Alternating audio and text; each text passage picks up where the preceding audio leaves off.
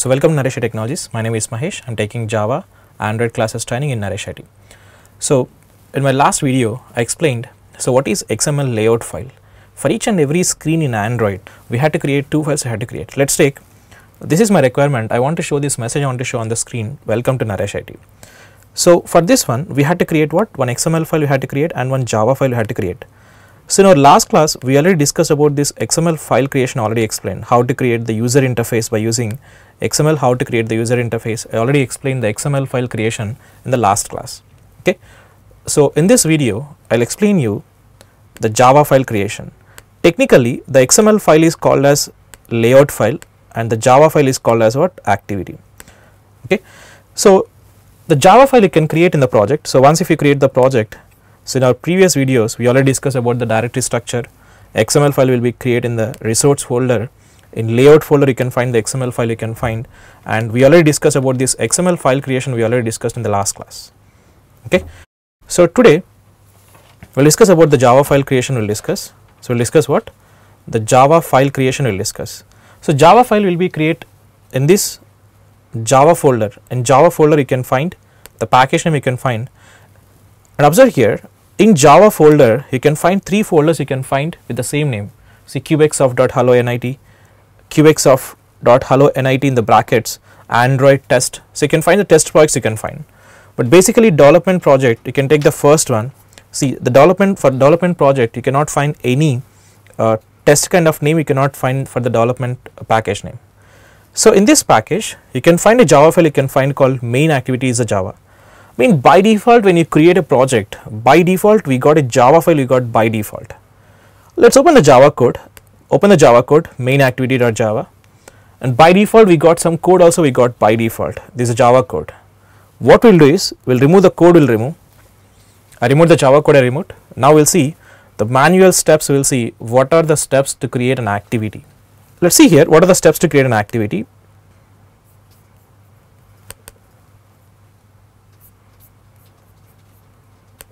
What are the steps to create an activity? The first step to create an activity is create a class with subtype of android.app.activity. This is the first step for creating an activity. What is the first step? Create a class with subtype of android.app.activity is a class name. My question is, why we have to extend this activity class? This is the first step for creating an activity. What is the first step? Create a class with subtype of android.app.activity is a class name. My question is what? Why the class should be subtype of android.app.activity class? What is the need of extending this activity class? Okay. So if you want to understand this question, why the class should be subtype of android.app.activity class, first of all, we have to understand this activity lifecycle. We have to understand. First, we have to understand what? Activity lifecycle we have to understand the question like why the class should be subtype of activity class. The first step is nothing but create a class with subtype of activity class, right? So we are discussing this activity lifecycle we will discuss. So then after that we will understand why the class should be subtype of activity class. Activity is having 4 states. If we take any activity, activity means it's a technical term, but the user term is nothing but screen. For each and every screen in Android, let's take it's having 4 states. The 4 states of an activity is nothing but activity does not exist state is one thing, activity does not exist state, activity is in foreground state, activity is in pause state, activity is in pause state, and activity is in background state. These are the 4 states of an activity. If we take any activity, activity will contain what? These 4 states: does not exist state, foreground state, pause state, and background state. These are the 4 states of an activity. Okay. Next, following are the major methods in activity class. Following are the major methods in activity class which will participate in activity lifecycle. There are n number of methods are there in the activity class, but all the methods will not participate in the activity lifecycle. There are 7 major methods are there. There are 7 major methods which will participate in the activity lifecycle. We will see what are the 7 methods.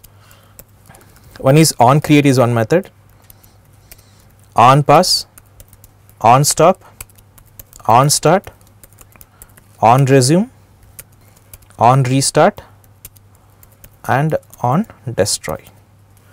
These are the 7 major methods in the activity class which will participate in the activity lifecycle. I am recalling again, there are n number of methods are there in the activity class, but all the methods will not participate in the lifecycle. Only these 7 methods only will participate in the activity lifecycle. What is these 4 states and what is these 7 methods? Okay, I'll try to explain this activity lifecycle with a simple example. Okay, so to understand what exactly the activity lifecycle. Okay, I'll take an application I'll take for demonstrating this activity lifecycle. Okay, the commonly most widely used application will take WhatsApp application will take for demonstrating this activity lifecycle. Okay, I'm connecting my phone. I'm connecting for demonstrating this activity lifecycle. Okay, this is my phone preview. It's loading the phone preview. I'll try to explain this activity lifecycle with the help of WhatsApp application. Let's take in my phone there is an app called WhatsApp is application. Now the first state of an activity, this WhatsApp application contains some activities. WhatsApp application contains what? Some activities. Now the state of an activity, still we have not started the application, we have not started. The first state of an activity is nothing but activity does not exist yet. WhatsApp application contains some activities. The first state we have not started it. The first state of an activity is what? Activity does not exist yet. Means still it is not started. Let's take the first state is does not exist state. We have not started still. This is the first state of an activity. Okay. Now here what I am doing is I am selecting this WhatsApp application I am selecting. First is does not exist state. I am selecting this WhatsApp application I am selecting. Once if you select this WhatsApp application, you will get one activity, you will get into foreground, you will get. Correct or not? We got one activity, we got into foreground, we got.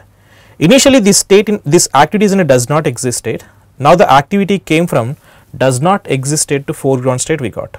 Correct or not? It's initially this screen is in a does not exist state. Now the activity came from does not exist state to foreground state we got. Okay. Now what is the state of an activity? Now the activity came from does not exist state to foreground state, I mean the visible state. Now one activities came into foreground.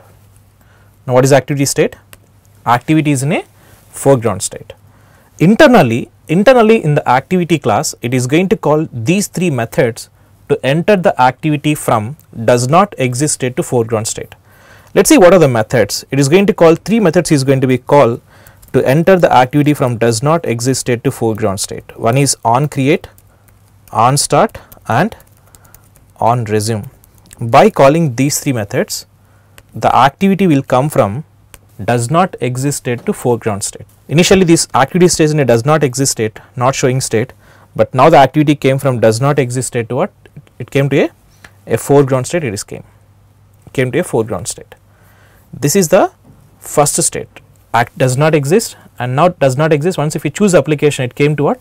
Foreground state. And another important thing, all the activities will maintain in a stack. Okay, this is the activity stack. This is what? The activity stack. Imagine this is your viewpoint.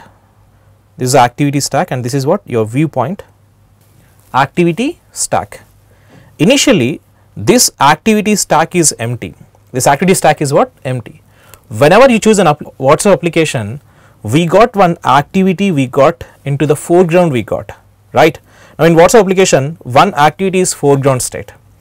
Let's say what is that activity name? Charts, correct or not? By default we got the chart screen, we got by default, right?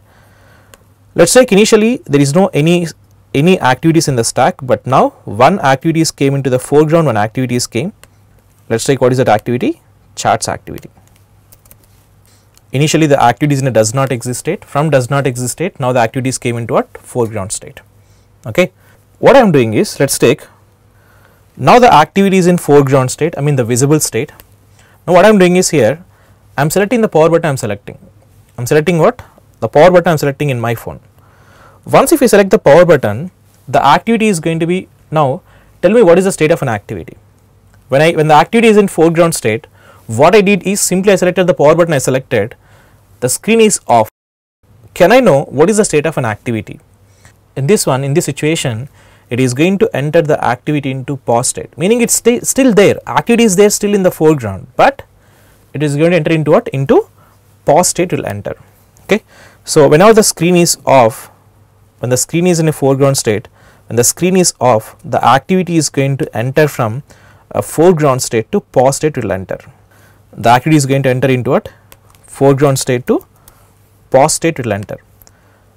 The activity will enter into a pause state by calling a method called onPause method. By calling onPause method, the activity will enter from foreground state to pause state will enter. Okay. Now see here, now what is the state of an activity? Activity is in a pause state. When the activity is in foreground, chats activity, we selected the power button, we selected, the screen is off, that's it. Activity is entered into a pause state will enter.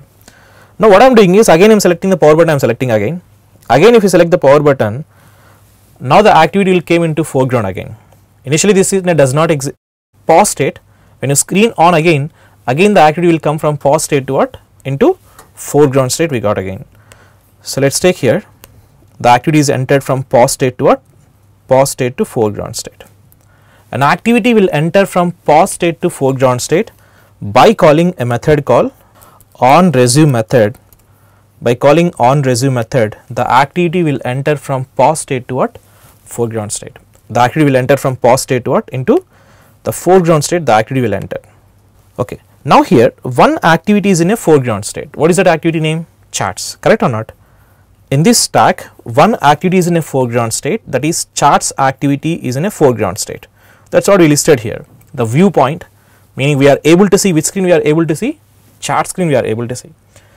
Now chart screen is in a foreground state. What I am doing is here, I am selecting this Lex icons contact, I am selecting. This Lex icons contact I am selecting now. When you select this particular contact, see what happens. I am selecting this Lex icons contact I am selecting. Once if you select that particular contact, whenever you choose that Lex icons, we got one activity we got into foreground state we got, meaning on top of the charts, we got one more activity we got into foreground. What is that one? Lex icons. On top of the charts, we got one activity we got into foreground we got this contact I selected, meaning on top of the chart screen, we got this Lex icons contact we got on top of the chart screen. Now here tell me, when the Lex icons contact is came into the foreground, now which screen we are able to see? See the viewpoint here, from the viewpoint in the stack, which activity we are able to see? Lex icons contact we are able to see, meaning now the foreground activities, Lex icons is a foreground activity. Whenever the new activities came into the foreground, the existing foreground activity is going to enter into what? Into background it will enter. Whenever the new activity is entered into a foreground, the current foreground activity is going to enter into what? Into background state will enter. Now here, whenever the new activity is entered into the foreground, whenever a new activity is entered into foreground, the current foreground activity is going to enter into what? Into background state will enter. The current foreground activity, meaning now here in this stack, tell me which one is the foreground, which one is the background? Lex icons is a foreground activity and charts is a background activity. When the Lex icons is came into the foreground, the charts activity is entered into what? Into background. Meaning in the Lex icons it is going to call on create, on start, on resume. In the charts activity it is going to call, these two methods will be called on pause and on stop. By calling these two methods, the activity will enter from foreground state to background state, the activity will enter. Now here in the stack there are two activities are there in the stack. What are the two activities? One is Lex icons is one activity and one more thing is charts is another activity. Okay. Now here what I am doing is I am selecting this back button, I am selecting. These are the two activities in the stack. One is the foreground and one more thing is the background. Lex icons is what? The foreground activity. What I am doing is here I am selecting the back button, I am selecting here. I am selecting what? The back button I am selecting here. What will happen when you select this back button here? What happens is, I selected back button, I selected, that activity is destroyed, that current foreground activity is destroyed. So whenever you press the back button, the current foreground in the activity stack, the current foreground activity will be destroyed, meaning this Lex icons is the current foreground activity, right? This particular activity will be destroyed. See here, when the current foreground screen is destroyed, automatically the viewpoint is showing which screen? The chart screen. When the current foreground activity is destroyed, by default it is showing what? The chart screen is showing to the user, right? Meaning, whenever the current foreground activity is destroyed, automatically the background activity will be entered into the foreground state. The current foreground activity will be destroyed by calling 3 methods. Let's see what are the 3 methods. One is on pass is one method, on pass, on stop and on destroy. By calling these 3 methods, the current foreground activity will be destroyed. The current foreground screen will be destroyed by calling these 3 methods. When the current foreground screen is destroyed, automatically the background activity will show to the user. The background activity comes to the foreground state. By calling 3 methods. Let's see what are the 3 methods. One is, even the order is also same thing, like in which order I am writing, even this method's order is also important. Let's take first, it's going to call on create, on start and on resume to enter into foreground state. The current foreground screen will be destroyed. Now it's in a reverse order. On pause is going to call first, next on stop and on destroy methods is going to be called. When the current foreground screen is destroyed, the background activity comes to the foreground state by calling 3 methods. Let's see what are the 3 methods. First it is going to call on restart method will be called, on restart, on start and on resume. On restart, on start and on resume. By calling these 3 methods, the background activity will enter into the foreground state will enter. Okay. Now here, now there is only one activity is there in the stack. There is only one activity is there in the stack called charts activity is only the one activity in the stack. Now observe here what I am doing is, now I am selecting the back button I am selecting. Once if you press the back button, what happens is the current foreground activity is going to be destroyed. Now I selected the back button I selected, but see here command was there is no application entire app is closed. Why the entire app is closed? Because whenever you press a back button, if there is any activity in the stack, that background activity comes to the foreground. That background activity comes to what? Foreground. But now here when I select the back button in the charts, now the activity stack is became what? Empty. There is no any activities in the stack. Then at that time it is going to close the application. It is going to close the application. If any background activity, that background activity comes to what? Foreground. But if there is no activities in the stack, when it is in a contact screen, I selected back button I selected. So this current foreground screen will be destroyed, correct or not? When there is no activities in the stack, simply it is going to close the application. This is activity lifecycle. These are the 4 states of an activity. These are what? The 4 states of an activity. Observe here, if you are creating any screen, let's take for example, our requirement is we want to show that welcome to NareshIT screen we want to show, right? Meaning we want to create an activity we want to create. So if you are creating any activity, we have to write the logic to maintain this life cycle. So what is this foreground? Meaning if enter from does not exist state, when user select the app, show the activity in a foreground state. Okay, when user select the power button, enter this activity into a pause state. When some other activity comes to foreground, put this activity in a background state. Meaning if you are creating any activity, as a developer, we have to write the logic to maintain this life cycle. We have to write the logic. See, I am a beginner, even I am first time listening all these terms like what is foreground, background, all these things. It's not common for one screen. If you are creating 100 screens, if you are creating in your project, for all the 100 screens you have to maintain this life cycle, you have to maintain. Meaning if you are creating any activity, for each and every activity we have to write the logic to maintain this life cycle. Okay, but it's very difficult to write that logic to maintain this life cycle. That's why you don't need to take that risk. You don't need to take that risk for creating the activity lifecycle, for maintaining the activity lifecycle. Simply, if you are creating any class, if you are creating, let's take I am creating an activity I am creating called main activity is a class. I am creating an activity called main activity I am creating. If you are creating any activity class, simply create a class with subtype of, if you are creating any activity class, simply create a class with subtype of what? Android.app.activity class. Let me show once again. If you are creating any activity, simply create a class with subtype of Android.app.activity class. That's it. If you create a class with subtype of Android.app.activity class, automatically you are going to get the logic to maintain this lifecycle.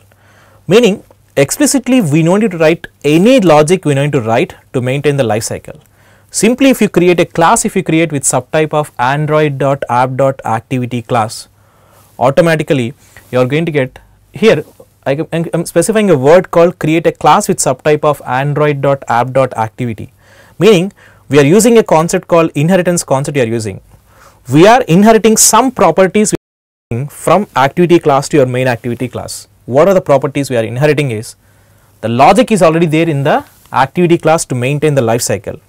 That logic we don't need to create once again, we are inheriting that logic, we are inheriting from the activity class to what? The main activity class, we are inheriting that logic we are inheriting. Okay. So, this is the first step. Simply create a class with subtype of Android.app.activity to maintain the life cycle. Okay. So, I hope you guys are understand. We are discussing for creating an activity. The first question we raised, for creating an activity, the first step is create a class with subtype of activity class. Then we raise a question like why it should be a subtype of activity class. The reason is nothing but to maintain the activity lifecycle. To maintain the activity lifecycle, the class should be subtype of Android.app.activity class. Okay, this is the first step. Second step, let's see here, same like main method in C, C++, Java, in Android activity, on create method will be invoke first. On create method will be invoke first. So, override the on create method. This is the second step. If you want, we will give the points, we will give like this is the first step, create a class with subtype of activity class is the first point. The second thing is nothing but execution of an activity is going to start with the on create method, same like the main method C, C++, Java. Here in Android activity, it is going to call what? Which method? On create method will be called. So, if you want to write any logic in the beginning of a screen, so just override this on create method and write the logic in on create method, we will write the logic. So, we will do the second step. Observe here. Okay, first step we will perform public. I am creating a class, I am creating public class main activity, public class main activity. It should be what? Subtype of extends Android.app.activity class. Okay. Next, see here, okay, this is the first step, but showing an error is showing here, public class main activity, it is showing an error. Why it is showing the error? Because we are creating a class, we are creating under a package. We are creating a class, we are creating called main activity under a package called kubexsoft.hellonit. So, the initial statement should be what? The package name. So, let us add the package name here, package. So, what is the package name? Kubexsoft dot, I specified, dot hellonit is the package name. We are creating a Java class, we are creating under a package called kubexsoft.hellonit. So, the initial statement in the Java class should be the package name statement we have to include. Then after that, create a class with subtype of activity class. Okay, we are done with the first step. Next, what is second step? Override the on create method. If we create the method same like how we declared in the parent class, that is nothing but method overriding concept. So, I am overriding a method called on create method, I am overriding. Just if you type on, automatically you are going to get the list of methods with that particular starting character on. So, we have to choose a method called what? On create method we have to choose. So, here you can find a method called on create method. Let us choose this on create method. When I select that on create method, automatically I got the implementation I got for this on create method. And see here, in this on create method, the initial statement in this on create method is nothing but super dot on create. What is the meaning of this super dot on create? Why we had to write this statement super dot on create inside the on create method? Okay, one thing is fine, activity execution is going to start with on create. So, that is why we are overriding the method. But why it is calling this super dot on create? Meaning super dot on create means nothing but it is invoking what? the parent class onCreate method it is invoking. What is the reason? Let's see why it is calling the super class onCreate method. It's simple. We discussed the activity class is having the logic to maintain this life cycle. The activity class is already having the logic to maintain what? The life cycle. This Android.app.activity class is already having some logic in the onCreate method to maintain the life cycle. This onCreate method which is used to maintain the life cycle. If you override the method in the child class, the parent class onCreate logic is going to be removed or not? Yes, because we are using the overriding concept we are using. The parent class onCreate logic will be removed, meaning that logic will not implement. The parent class onCreate logic will not implement if you override that method. The child class onCreate logic will implement. But if it is not called this method, we cannot maintain the life cycle. We cannot maintain. This onCreate method is already having some logic to maintain the life cycle. That's why what we are doing is we are calling the super.onCreate method. We are calling, boss. Definitely we have a situation. We have to call the onCreate method. There is no option because execution of an activity is going to start the onCreate method. We had to call the onCreate method. We had to call, but it should not remove the. It has to invoke the parent class onCreate logic. It has to invoke. We are overriding the method, and in the method, the initial statement we specified super.onCreate we called, meaning invoke the parent class onCreate logic, invoke the parent class onCreate method logic. Then after that, you can write your logic after this super.onCreate. It's mandatory. We had to call this one. Why it's mandatory? Because super class onCreate is having some logic to maintain the life cycle. That logic we had to call first. That's why we are calling this super.onCreate. And one more thing, this onCreate method is taking one class object as input. What is that one? Bundle. Bundle object it is taking as input. What is this bundle?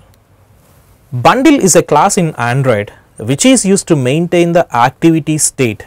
Like you want to know your activity state, like whether activity is in a pause state or in a foreground state or in a background state, in which activity, the state of an activity. If you want to know the state of an activity, if you want to know, you can use this bundle class object we can use. Okay. Saved instance state is just a variable name for the bundle class. If you want, you can rename this one, you can rename, because it's just what? It's just a variable name for the bundle class. So bundle is a class which is used to get the state of an activity, like whether it's in a foreground state or it's in a pause state or it's in a background state. If you want to get that state, if you want to get, we can use this bundle class object you can use. Okay. This is the second step. First step is extends activity class. Second step is what? Override the onCreate method. What is the third step is? We already discussed the beginning of a class already explained what exactly our requirement is. Our requirement is we want to show a message we want to show on the screen called welcome to NareshIT message we want to show on the screen. Right? Let me draw. This is our requirement. We want to show this message we want to show on the screen. For this one, we had to create two files. We had to create, one is XML file and Java file. For this screen, we already created the XML file. We already discussed XML part, and now we are discussing the Java file. Okay, for each and every screen, XML and Java file is required. There should be some link between this XML file and Java file or not? Yes. We design this user interface, we design in XML, and now we are writing the logic in Java. We are writing the logic. There should be a link between the XML file and the Java file. Where we will provide that link? We'll see that one. There is a method called setContentView is a method. The third step, let's see what is the third step. setContentView method r.layout. Specify the XML file. Specify what? The XML file. Method is used to set the XML file to Java. setContentView is a method. This method is used to set what? The XML file to what? Java file. There should be a link between the XML file and Java file. That link we will provide by using this setContentView method. This method we had to call inside the onCreate method after this super statement. setContentView, specify r dot. We create XML file, we create in the layout folder, layout activity underscore main. So here R is nothing but resource folder, layout means nothing but inside the resource folder there is a folder called layout folder. Inside the layout folder there is a XML file. We are calling that XML file we are calling. Okay. These are the three steps are involved in creating the activity file. Extends activity class, override the onCreate method. The third thing is what? We had to provide the link with the XML file and Java file. That link we are providing by using what? By using a set content tree method. We are providing that link we are providing. Okay. So this is about the activity creation. Okay. In our previous video, we seen the XML file creation we seen in the last video, and in this video I explained about the Java file creation. What are the steps to create an activity file? Okay. In the next video file, let's take how to test this application. Okay, we created project, we created XML file and Java file we created. How can you test the application? Okay, that concept we will discuss in the next video. I will discuss. So how to test your Android application. So thank you.